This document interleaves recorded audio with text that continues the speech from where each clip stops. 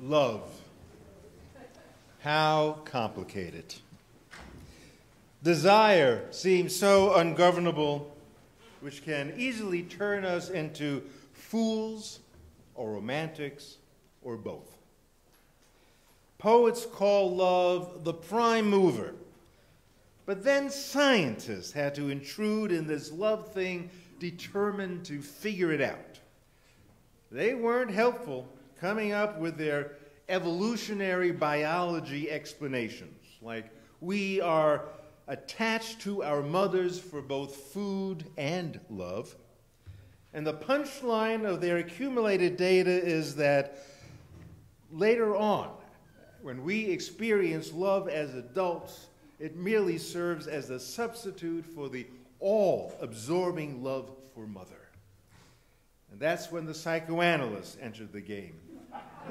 And love got dissected and inspected and detected and rejected. I like the poets more than the biologists and psychologists. The poets just seem to understand. We are overwhelmed and besotted when love comes round for the first time, and then adolescent passion gives way to carnal desire, which certainly raises the stakes. And then it all becomes so intriguing when marriage, with its social expectations of unflagging monogamy, takes love in new directions.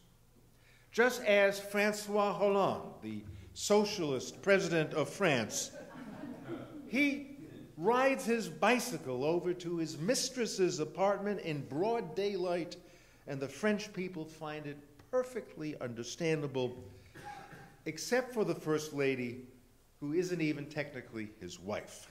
Hard to figure out, the French.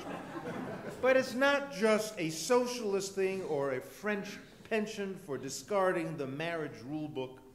We can point to Benjamin Disraeli, the British Prime Minister in the latter half of the 19th century, who founded the modern-day version of the Conservative Party, and who famously said, "It destroys one's nerves to be amiable every day to the same human being."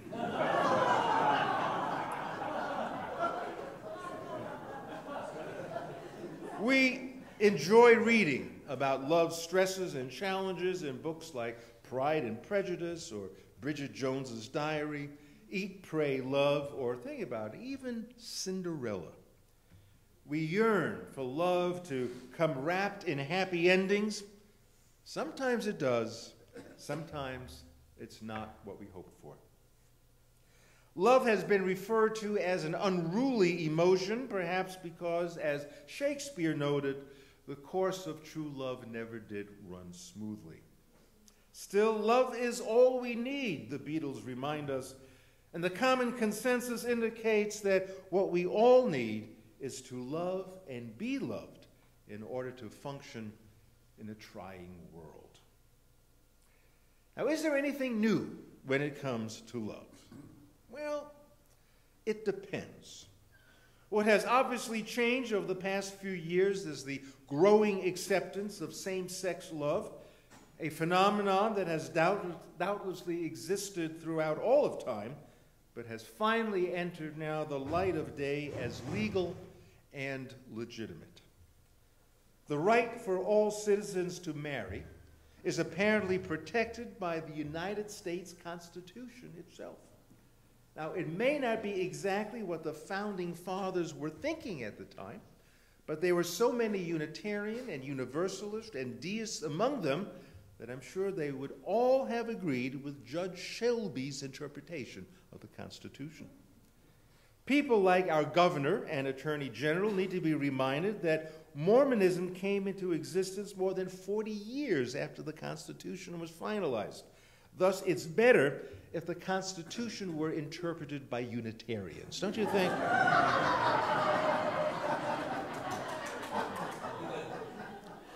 Social psychologists are having fun with the topic of love as they direct their research into cell phones. There's a new app that lets people make an instant date based on who happens to be in the area and available. The idea of meeting someone on the fly through a mobile app based solely on proximity may seem at first blush like a conduit to a one-night stand. But those who use the app, mostly 20-something and 30-something folks, make deep philosophical comments on the merit of such an app, claiming that courtship is always fraught with peril. They're delighted to skip the more elaborate mating rituals of standard online dating, which moves glacially in an era of text messaging and social networking. The apps, which use smartphone location technology, allow users to post a simple profile and then broadcast their availability, or scan a list of others who have done so. I think dating these days through the smartphone app would prove, challenging to poets, but maybe love was always about fate. In probably half the weddings I officiate, or at least close to half, the couples met online. The stigma of online dating has certainly been eradicated, but what the couples probably don't know is that much in the same spirit of the National Security Administration, teams of scientists gathered data from sites like Match.com, OkCupid, and Yahoo in order to study attraction, trust, and deception.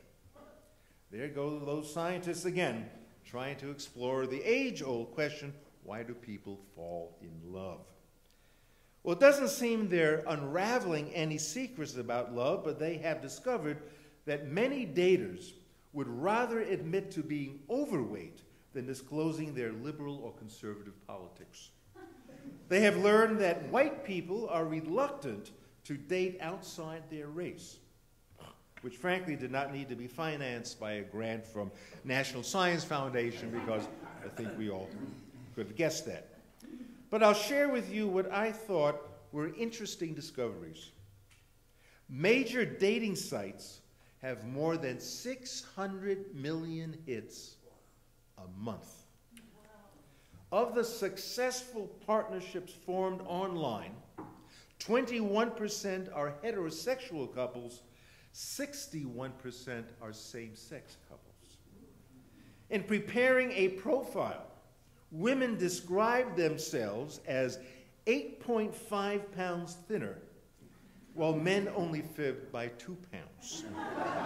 However, men lied significantly more about their height. Although almost everyone was pretty honest about their age, the photos submitted by women were on average a year and a half old, and men's photos were on average 6 months old. But did these investigations come up with anything new about love? No. Yet there's been a spate of new attention focused on arranged marriages. Research suggests that parental involvement from the beginning is a key factor to successful marriages. Mary and I have tried to introduce this concept to our 5 children, gladly willing to find mates for them, but I guess our kids don't have much faith in the social sciences or in Mary and me. Yet arranged marriages are usually successful precisely because they remove so much anxiety about, is this the right person? Well, I think Father really does know best, but we'll just let that slide. As a Unitarian minister, I have this propensity to invite scientific findings into all aspects of life, good, hard proof of things as they are, and comprehensive data that removes all speculation about anything. But when it comes to exploring love, science just doesn't provide the needed sensibilities. I do not find it helpful in moving closer to an understanding of love that women are 7.5 times more likely to have broken heart syndrome than men. And this is when an emotional breakup or death causes overwhelming heart failure or heart attack-like symptoms. The reason this seems a woman's thing is not because they are by nature more romantic, but because hormones play a role in this, something I've learned never to bring up to a woman's attention. But another reason men don't suffer so much from broken heart syndrome is due to the fact that men have more adrenaline receptors on cells in their hearts than women. Well, that may be fascinating, but it hardly brings us any closer to grasping love's meaning. Maybe we weren't meant to understand love. Maybe love is just a mystery that afflicts virtually all human beings. And I firmly believe that some mysteries, like love, are not served well by scientific investigations. Even as a self-purported rational person, I prefer the poets when it comes to wrestling with the enigma called love. I think E.E. Cummings explains love quite effectively, and that's all we need to know when he says, I carry your heart with me. I carry it in my heart. I am never without it. Anywhere I go, you go, my dear. And whatever is done by only me is your doing, my darling. I fear no fate, for you are my fate, my sweet. I want no world, for beautiful, you are my world, my true. And it's you are whatever a moon has always meant, and whatever a sun will always sing is you. Here is the deepest secret nobody knows. Here is the root of the root and the bud of the bud and the sky of the tree called life, which grows higher than the soul can hope or mind can hide. And this is the wonder that keeps the stars apart. I carry your heart. I carry it in my heart. So be it.